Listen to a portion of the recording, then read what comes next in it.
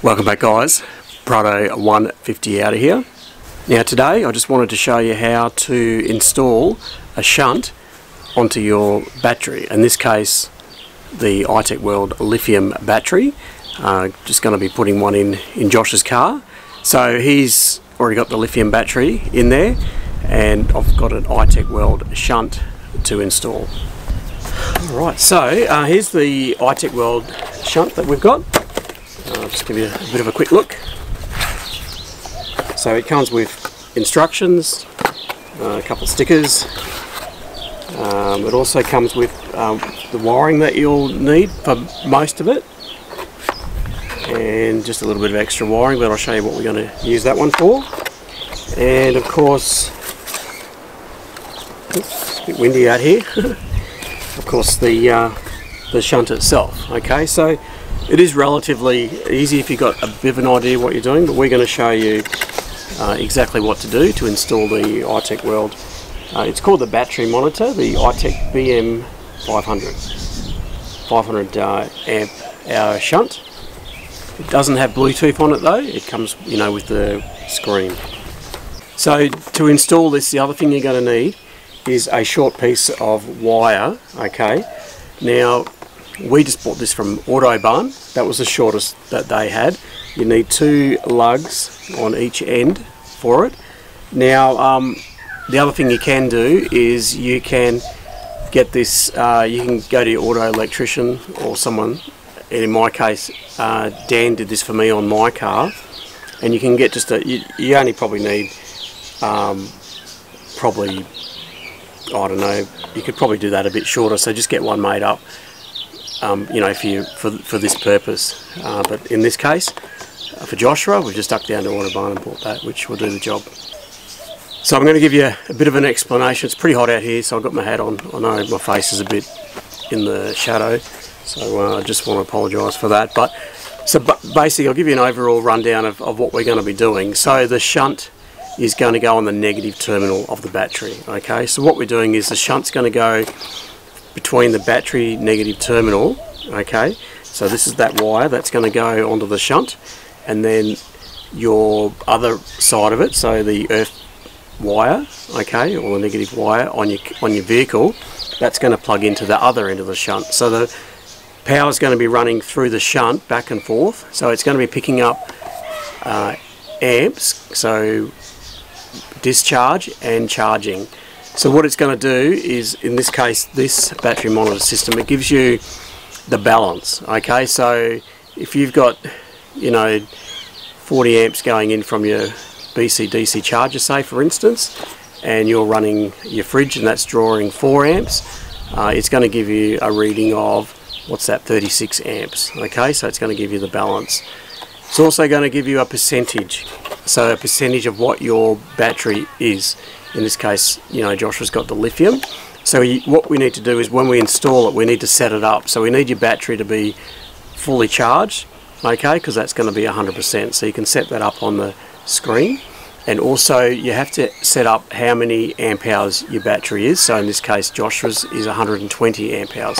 So we also set that up on the screen, which I'll show you how to do that. Okay, and then the other information that the battery monitor gives you on the screen, which you don't have to set up, is how many volts the battery is at. Now, as you know, with lithium always normally sits around about between the 13.4 to 13.8 depending, and it just sits at that rate right down till about the 20% mark, and you won't see it drop until after that. So the beauty with the battery monitor is that you can get a percentage of where your battery's at along the way, and this is what this does. So you know when you're 50%, you know when you're 40%, you know when you're 80%, without you can't really use the voltage on its own, because it'll always be reading at the full voltage right the way through. So folks, the first thing you want to do is, with that short lead that you've bought, is just make sure, it's probably best to make sure before you buy it, is that this is going to fit over, over here. Alright, so I'm just going to check that now. We're going to pop that over there, and yeah, there's plenty of room. So you want to make sure that that fits, you know, before you go any further. So there we go. That fits, if you can see that, that fits perfectly. Well guys, I've just come in out of the hot sun. So there's some pretty good instructions here. It's fairly straightforward, even if you're not you know, a qualified auto electrician, you can still do it. Okay, I'm not qualified, so I'm only giving you my own experience only, so that's my disclaimer. But I have done one with Dan, and as I said, they're pretty straightforward. So it tells you everything that you need to know in the booklet. So if we have a look here, okay, so on here we've got a B, there's a B minus, okay, and then there's a P minus. So the first thing you need to do is not connecting your battery yet, but you need to connect that little piece of wire here, okay, to the B minus, B for battery maybe. So what we do is we take this off, okay. Now there is a washer here, so that needs to go on the top. So we just pop him in like that, and look, just finger tight would be okay. So there we have it. So that one's ready, B minus. Okay, so when you get to the battery, which I'll show you in a minute, but we just use double-sided tape, you know, the Velcro stuff. So it just sits on top of the battery, nice and neat, and this just curls around to the negative terminal. So that goes on the negative terminal, okay. And then this side here, which is the, you can see that, the P minus, okay. So the negative lead that would go normally be on your battery, it now goes on here. So we've pretty much set it up. We're ready to go. All we got to do is connect this to the battery, okay. So I'll just show you while we're here the other bits and pieces on here in relation to connecting up the gauge. So folks, I'm just going to run through it with you before we actually go and put it on the battery, okay. So we've got the negative lead in there as we did. So we've got these two on the back here, okay, if you can see them, okay, the white one and the green one. Now, what on earth are they there for? Okay, if you read the instruction book, you'll know, but I'm going to show you, okay. Now, so the only time you're going to need to touch the positive terminal of your battery is with one of these leads, okay. So that's this red one, okay. So you've got that there, so that's pretty obvious. That goes on your red or positive terminal of your battery, okay. So where that goes is, if you have a look here, there's this green part. So on the end here, it's already cut with a bit of solder on it. So you just unscrew there's screws in there, you just unscrew. You need to put this on either side, it doesn't really matter, so you can put it on the left or the right side.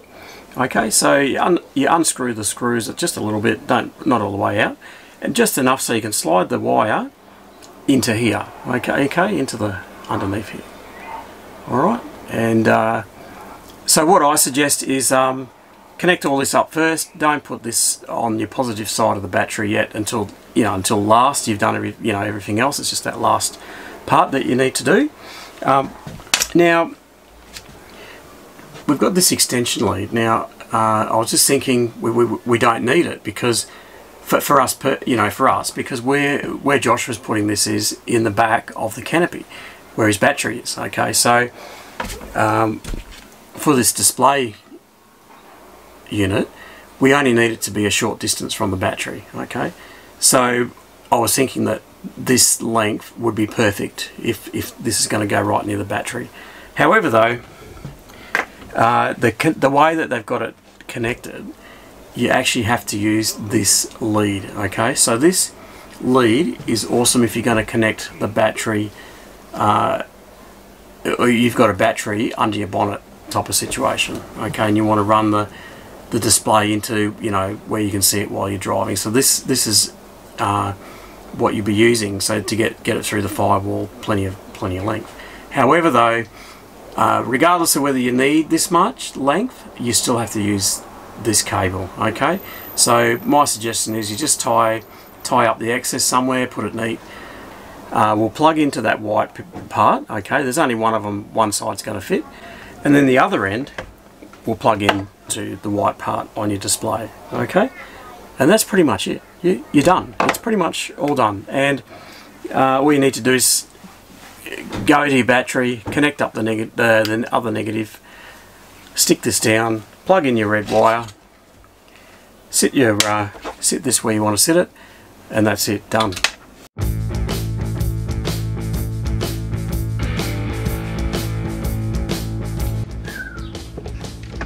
G'day guys, welcome back to another video. I am here in the back of the canopy installing the ITECHWORLD battery monitor with the shunt included. So what I've done, I've got my two negative cables running here. I've got one from this box and then one from the charger from the alternator. And then I got another cable I got from Autobarn yesterday, and that's going to go over to be negative on my battery. So I'll do that now, and I'll stick these up there for review.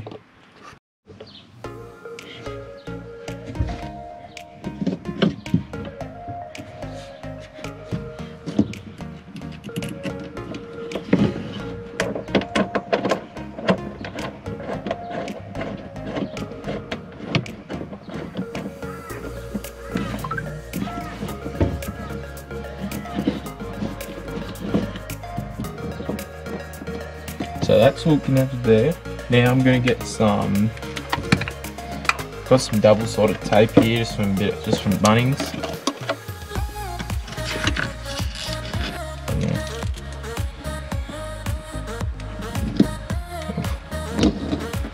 Flip this over. How big is that? Down there.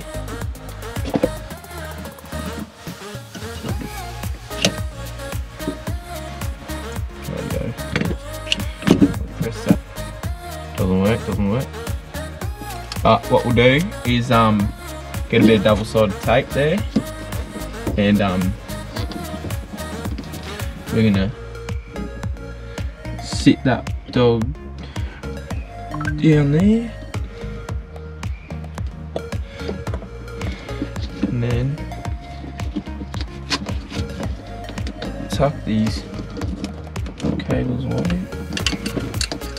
Get our shifter.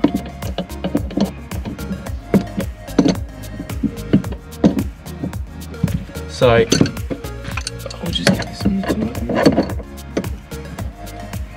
top. Once you've installed your shunt on top of the battery with your wires all done, now this wire is going to get sorted out at a later date, and I'll get some new terminals and cut the wires back so they're short. But for now, for the demonstration of this video, we're going to get this little positive wire, and just on this little green bit here, there's a little flathead screwdriver, and you'll poke your wire in there. We'll do that now.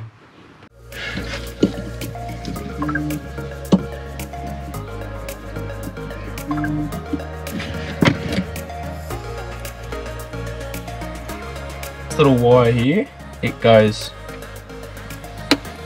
from your positive to under here. So what we'll do is, should have done this beforehand, but it's in there.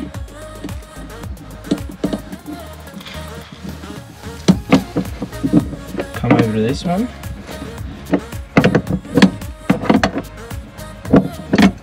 And we'll add that to it.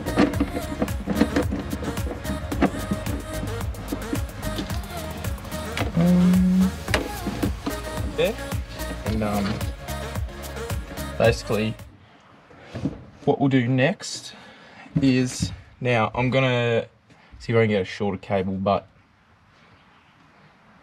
for the moment we'll just use this. So basically you get this end, and that plugs into there. Or is it this one? Oh, it's definitely this one. So that one plugs into the shunt. So we've got our actual battery monitor here. Peel off the plastic, little plastic cover. Now we'll get this wire here, and that just plugs straight into there like so. Now should get power on here, so it's telling me got 100%, which I just drove home in town, so that should be, we'll have a look at these instructions.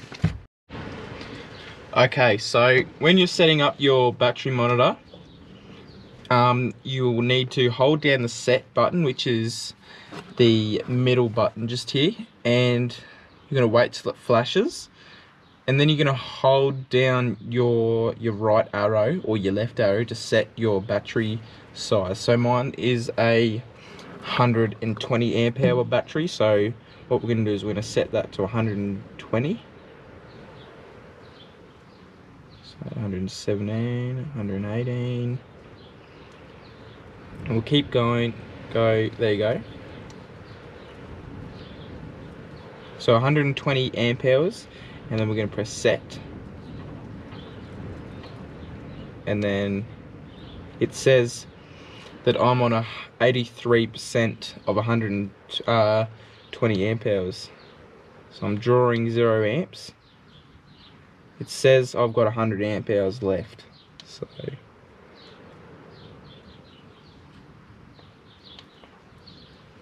we will start up the car and we will see if it charges.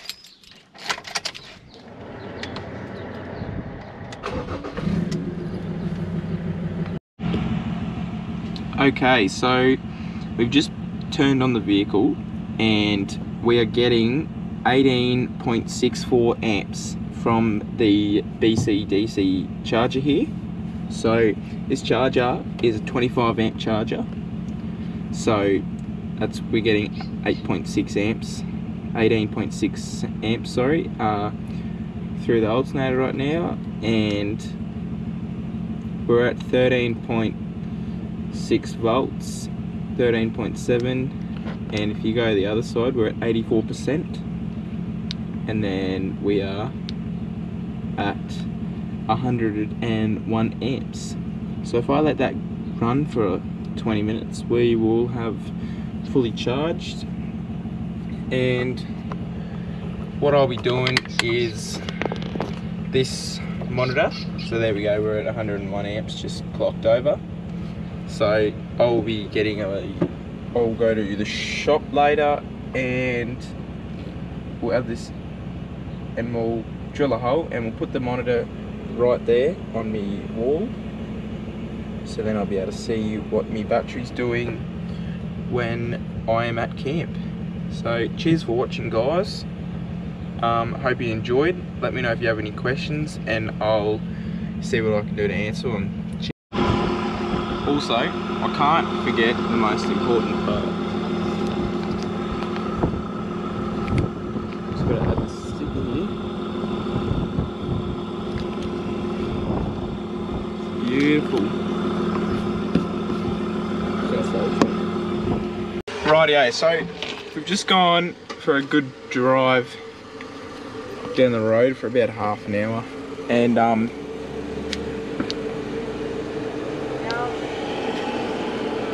it's on 104 amps. Never mind, for some reason.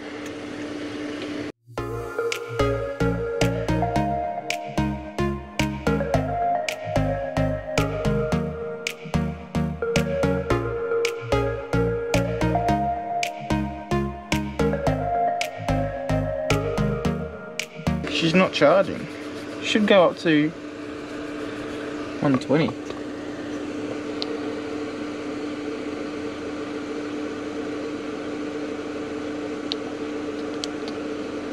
It says 86%. You can figure that one out for me, Mickham.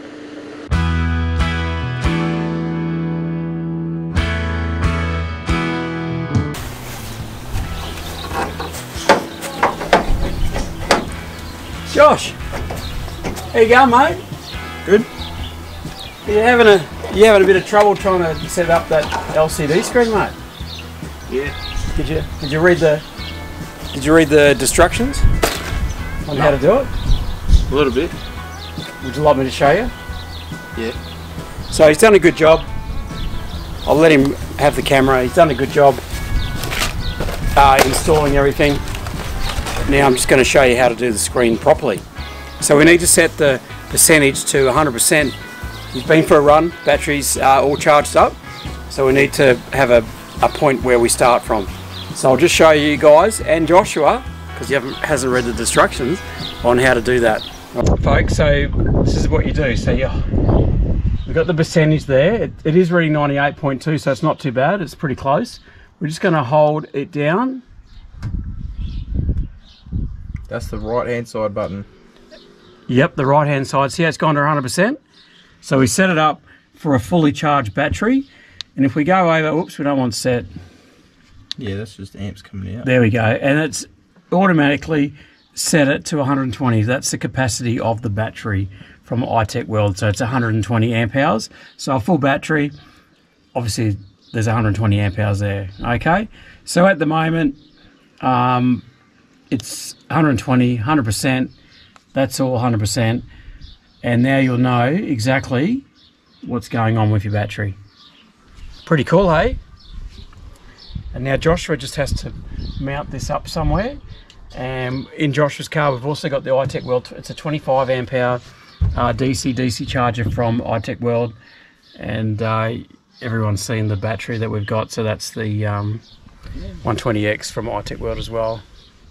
Awesome. All right, well, I'm gonna get to install the screen. I'm gonna get the 54mm hole saw, and then we're gonna put it on the false wall on the wall here, and then that should be good. You'll be able to read it when you open the canopy. Sounds good, Josh. All right, folks, leave a comment below if you think Josh has done a good job in showing you guys how to install the battery monitor system from ITECHWORLD. Who should hire me? I should. Not bad at all. So we'll leave it there, folks. I hope you enjoyed the video. And if you need any products from ITECHWORLD, use my discount code PRADO150, PRADO150. They've got a extraordinary sale on at the moment. So a lot of their products have 85% off. So if you're after a battery, some kind of 12-volt system, now is the time to get something from them. So just go onto their website. And in addition, if you add my code PRADO150, you'll get another 5% off. So potentially you could be saving 90% off their products. So I'll leave that website on the screen and in the description. So go and check it out. Thanks, guys. See you on the next one. Woo! Yeah.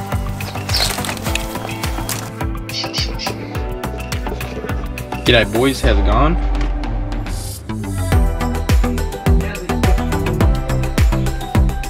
And so you hold that set button down